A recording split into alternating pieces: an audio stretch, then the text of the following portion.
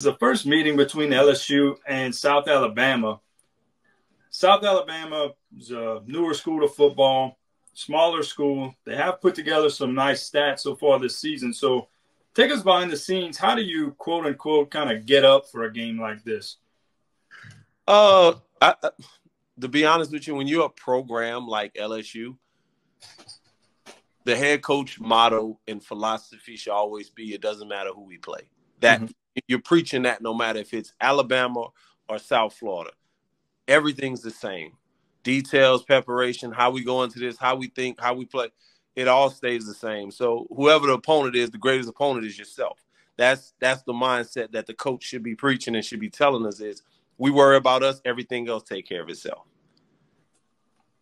So that's what I think. Like, it's never about the opponent. It's always about us, what we're doing and what we're trying to go get better at.